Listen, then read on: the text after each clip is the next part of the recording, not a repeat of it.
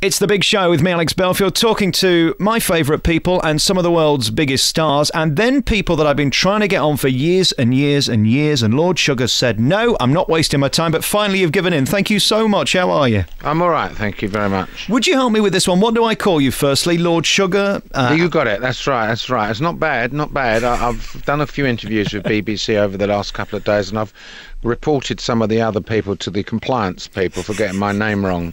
What are they calling you then, sir? Well, they still call me Sir Alan and all that stuff. It's quite. Look, I don't care what you call me. You can call me Alan as far as I'm concerned. It's just that I'm not Sir Alan anymore. It's gone, I'm afraid to say. It's actually, it is the correct title is Lord Sugar. What a life you've had. I mean, I haven't seen the book because it's not out yet and I'm not meant to see it and all that, but I've read tons and tons of extracts and done a load of research on you. And you really are the American dream, but from England, aren't you, really? I mean, it started so modestly and it's ended up big time. Congratulations on that. Well, thank you. Yeah, I mean, it's that was recognised in the 80s by Margaret Thatcher, for example. I was the blue-eyed boy of the city then when I first floated my company in 1981, because, as you quite rightly say, I started from nothing, really, with £100 in the minivan. That is all true. And there's no reason on this God's earth why someone else can't do it in this day and age either. Have you thought how you go from being just a humble kid living a normal life to being a multimillionaire? Because, I mean, your path is so extraordinary and your success is so massive. Do you think you were born to greatness, or is it just down to damn hard work? Well, I don't know about born to greatness. You started quoting Shakespeare then, to be honest. I think the thing is that an entrepreneur, and as I've always said, is someone that it has something which is inbuilt inside them, yeah? You either are one or you're not, and it's not something that, with respect, you can be taught. It needs to be prized out of you. And I've always kind of used a comparison of, say, a concert pianist, for example. Now, if you lock me in a room for a year with a piano teacher, I guess at the end of the year I could come out and, you know, do you a quick rendition of Roll Out the Barrel, right? Yes. Would I ever be a great concert pianist in the Royal Albert Hall? Never in a million years, because that person has a talent, okay? And in the same way, an entrepreneur has a talent inbred inside them. And an 11-year-old person that's going to end up becoming a concert pianist, if you know what I mean, didn't suddenly leap out of bed one morning and start playing some piano concerto in the E minor, whatever. Someone spotted it and then coaxed them and taught him and trained him or her and made them the great person they are. And that's similar with an entrepreneur. You have to spot it. It has to be spotted, and you have to be encouraged to actually then exploit it more. Your new autobiography is called What You See Is What You Get, and it seems to me that your dad has really created the person you are today, because he worked damn hard to make you the man you are today, really, didn't he? Well, he worked very, very hard. Yeah, I mean, the family ethos was to work hard because there was no other way to get any money, and we never had any money. We lived in the council flats in Hackney, and that was it. I mean, nothing. You know, he'd done his best. My mum and dad did their best. They had 4 children, of which I was the youngest.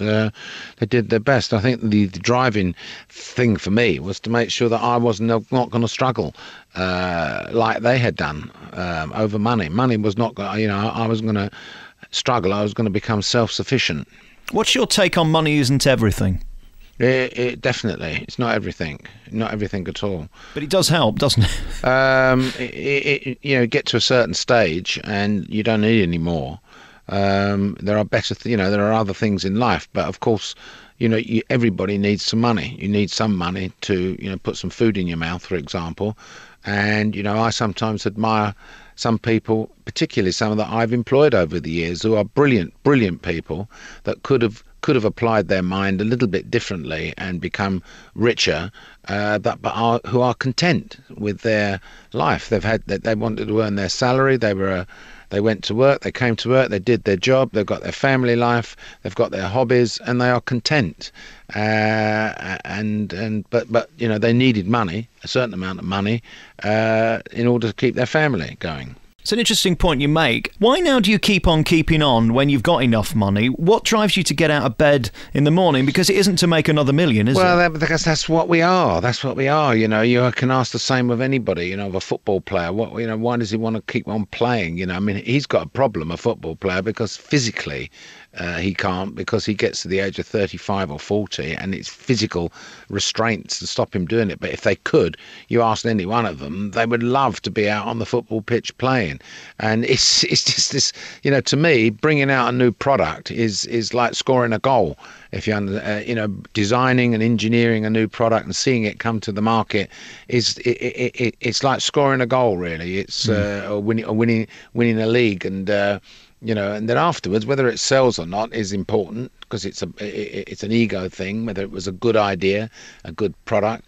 But really, the amount of money that it makes or doesn't becomes irrelevant. You're looking for the next. So it's just that drive that will never go away.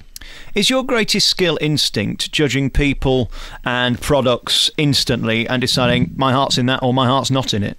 Well, I think it's one of my skills. I think it is. I guess it is one of my greatest skills. I'm not saying I'm the world's best expert on it. I don't have any exclusivity over judging people and having been a good judge of character or instinct, because a lot of the other business people in this country, men and women, have got that instinct. I mean, I don't have any exclusivity there, and some have even got it better than me, maybe. But yeah, I mean, it's part and parcel of your makeup. I want to talk about you as a child, because I know you struggled at secondary school. Anti-Semitism was a big problem for you for a while. Did that change you as a person? Did it make you a bit sceptical about people that they judge? I think it's part of life's lessons. I think what I describe in my book is that an innocent child brought into the world and sent to a primary school where we, all loved each other as kids. Well, in the sense that it didn't matter who you were, whether you were an Asian, a black, Jewish, or whatever. You just get on and you played, and you was as naughty and as spiteful as you would normally be. There was no hint of racism at all, none whatsoever. So there you got an innocent child, if you like, but sent to school at 5 up to the age of 11, and suddenly at the age of 11, when you leave and you go to another school, and you suddenly start hearing people making racist chants about Jews or blacks. Have you never heard it in your life before? You've never ever heard it in your life, but you can imagine how traumatized one is when suddenly you start. There's a reality of my God, what are they talking about? I remember going home and saying to my mum and dad, who kind of insulated me from it, didn't think it was necessary to coach me on what I was about to let myself in for, because we lived in in flats, and not all in our flats we had majority non-Jewish people. Never ever came across the problems at all, and so there you are. So it kind of hardens you up a little bit. I was traumatized as a youngster, but that lasted, a few weeks until I realized this is what the world's like. Unfortunately, there's ignorant people out there, and you watch some people that came from primary school with me, who were there, who were my best pals at primary school. And here's a horrible thing. Innocent people like me and them, best pals, used to sit together at primary school, get to secondary school, because we both went on to the same secondary school, and they changed and they blew me out because they were poisoned by the minds of others. Unbelievable. How are you with people now and trusting them? Because obviously you run a business and you've got to have people within it that you trust with your money. Are you guarded as a person? No, I think that experience, over the years has aided me in assessing professional people. And in companies you have systems and things. You don't trust all your money to one individual. You have systems in companies where there is a kind of a structure as to how money or expenditure is made. So I think that is kind of really not an issue there. And then it's just experience as to whether you and also experience of having people working with you for a while and giving new people an opportunity to settle in, and then you can kind of get an understanding of their nature and their culture, and that's when to entrust in them a little bit more. In terms of your starting off as a businessman, I mean, it was quite humble. I mean, you've done a million jobs over the years. What is the deal you're most proud of? Because it doesn't have to necessarily be for 10 million, does it? Exactly. No, you're quite right. I mean, I think that, you know, there's kind of milestones in your life, isn't there, really? And, you know, I guess if you go back and you follow me through the book there and you see that I had 2 or 3 jobs in the electronics business and then ventured out very boldly, you know, to go on my own. Yeah. And I guess, you know, I still see it today, that very, very first sow that I made, most probably for about £4 or something like that, or £6 for 6 car aerials to Mr. P.W. Thaxton in East India Dock Road. That was the first trade sow I made as Amstrad to a trade customer. I mean, that was, and then, you know, go and move on, I don't know, 20 years from there to 1987, say, and, you know, I'm selling £100 million of goods to Dixon's, you know what I mean? So is that a great achievement? You know, of course it was. Maybe the first time I brought a computer out, and when I saw it, you know, you develop the computer, you think it's good, you know it's good, your people tell you it's good, we're all enthusiastic about it, but you know who makes the decision as whether it's good or not? It's the public. And so when you stick it in the shops, and then bingo, suddenly they start calling you up and say, send some more of this stuff down here, then you've made it, you've hit it, you know. So there's lots of those kinds of moments, but they don't necessarily have to, you quite rightly said, doesn't have to be the biggest deal that you've done. Yeah. And what about being a star now, Lord Sugar? Because of course everybody knows you because of The Apprentice. Almost your business life is irrelevant. We like you for the man who says you're fired. Do you see that as a compliment that we know you for that, or do you wish we knew more about your business dealings? Well, I mean, the thing is, the book gives the opportunity of knowing more about me. I mean, I'm realistic, okay? I was known in the city in the 80s as this rags to riches story, Margaret Thatcher's, you know, kind of dream, really, of what she wanted. And then, of course, I got involved in football, and I was known there. So this kind of fame, or whatever word you want to call it, is not exactly new to me, although, to be perfectly blunt, it is big. Of course, it's much bigger, and I can understand why the general public at large, if you stopped them in the street, said, Alan Sugar, they say, oh, The Apprentice, right? If you pushed them a little bit more and said, is there anything else you know about him, they'd say, well, football. And if you pushed them even harder, they'd say, oh, he's the bloke who brought computer to the masses. Yeah. So it's not new. It's not new to me, and so it doesn't come as a bit of a shock, but it is. It's very pleasant to be recognised by the youngsters, in particular, for the awareness that the show has made of business and got them inspired. And that's what I enjoy about it. Is it fun? I would only do it if it's fun, and I would only do it if it's bringing results and inspiring young people. The day that don't happen is the day you don't see me anymore. What about the comparisons to you and Donald Trump? Because, of course, he's your compadre the other side of the Atlantic who does The Apprentice. Are you similar as people, or can you be totally different but equally as successful? Well, look, I don't know Donald Trump at all. I've spoke to him once for a very short period of time over a telephone, so it'd be completely unwise of me to form any opinions from that. And I've learnt in life you do not you do not form opinions by listening to others. Right. So, you form your own opinions. Look, Donald Trump was the first one to do this in America. It was the format was invented in America. The American market, as we know, culturally is completely different to United Kingdom, and he does and did a good job on The Apprentice there. They sent his program over here to England. They put it on BBC Two. It didn't go down too well, I think it's fair to say. My one, because I am adapted to the English culture and the English way of life, has been a success. So you see, both people very successful, doing the same thing but in a different marketplace. So Well, I find his hair so distracting. That's the problem with the American version, isn't it? You're in a league of finance that basically you don't have to worry about the first class ticket. You can buy the plane. You don't worry about staying in a 5-star hotel. You can buy the hotel. If we were to go out and have fun, what would make you happy? What would be a good day out for me and you?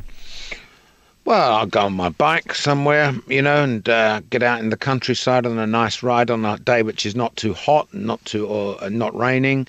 Find new routes there. I'll take my plane up, a little plane up for a fly, and go and visit somewhere in France or something like that. I mean, that's the type of thing that I do. Or I'd watch, and I'd come home and watch some TV program that I'm interested in, or go to a football game. I mean, I'm a very simple fellow. And if we were to have a dinner together, what's your favourite bite to eat? Oh, well, I've always loved Italian food. I suppose it is the best. It is really, as far as I'm concerned, the Italian food is the best. I don't go for all this nouveau cuisine stuff and all that Gordon Ramsay stuff with all these twigs sticking up on the plate and pretty pictures. Yeah, and, a plate of leaves, as you did. Or whatever it is, and some lump of fish which has still got this glistening skin on it. Oh, it puts me off, quite frankly. Do you still get upset when you go into a restaurant and you charge 20 quid for a meal that's only worth £5, regardless of how rich you are? Does that still bother you? Well, I think it doesn't matter how rich you are. No one likes being ripped off, okay? And so you won't find me going to places where I'm going to lead with my chin and get ripped off. I just won't go there. Not because I'm stingy. It's just that I just will not have it. I mean, I don't. No one should be ripped off, and I don't like some of these so-called high-class restaurants that make it hard to get in and play this game. Well, sorry, you can't book. We're booked for 3 months. I mean, that's such a lot of nonsense that is these days. That old game is really it's wore itself out. But you get ordinary people that come from, say, the provinces or come down to London who have heard about certain restaurants and they look forward to it for the whole of the year, and they've actually got a reservation for it, and they're going to go in there and they're prepared to spend £200 or £300, and quite frankly, they're wasting their money because it is not that great, if you know what I mean. Very finally, before we go politically, we've got a new coalition. We've not had that before. Is this a good place to be? Well, I would say watch this space, because I can't see this coalition lasting too long. I think if Gordon Brown and David Cameron, if you got them in a room on their own, or if their wives were laying next to them in bed at night and asked them, would you have done live TV interviews again? Both of them would have said no, because I think the live TV interview is what caused the mess that we're in at the moment. We have a coalition government where the Liberal Party were given airtime in the middle of a live television broadcast. They started making promises that they had no intention of fulfilling, because they thought they weren't going to get in, and they confused everybody so that we didn't have a majority one way or the other, Labour or Conservative. And now Clegg and people like Cable, I don't know what's hit them. They're like Leyton Orient playing in the Champions League. I mean, they found themselves sitting there and they're, oh, blimey, we did say that. Oh, yeah, we did say this, but we didn't mean it, actually. It's just a spoiling tactic, actually. We didn't really mean it. So I'll tell you, they've got to sort themselves out. Look, the recession, I think, people get themselves out of recession. They've got to realise that there's no free lunch culture out there, and once they've overcome that and get their heads down, get back working again, and you won't know when you're out of recession. You only know you're in a recession when you don't know you're in a boom. You never know you're in a boom. You only know when you was in a boom when you look back and say, oh, blimey, that was good. Look where we are today. So I think you have to work your way out of it. Lord Sugar, has this been okay, me asking you questions? I mean, you're a very private man. Obviously, you've written the book, so you're prepared to talk about it. Would you rather not talk? Sorry? Would you rather not have to do this? I mean, in your dream world, is it okay talking about you? Because you are a private man, aren't you? Well, relatively private, but I talk all day long. I go around the country and talk to people in schools. I talk to business people. I host Q&As every single week of the year. That's what I do to try and inspire people. So I've got a problem with people asking me questions. Have I done all right? I don't want to disappoint you. I don't want you slagging me off to compliance or anything. You've done all right. I'll make sure that you're not reported to the BBC compliance unit. Apprentice starts tonight. Then is it going to be a good one? Very good. Like all products, the longer you make them, the more experience you have in making them, the better they get. And I think you're going to see this as the best series so far. It's been a great honour for me and a thrill as well. Lord Sugar's new book is out. It's called What You See Is What You Get. It's released £20. And thank you so much for coming on the programme. Really appreciate it. Okay.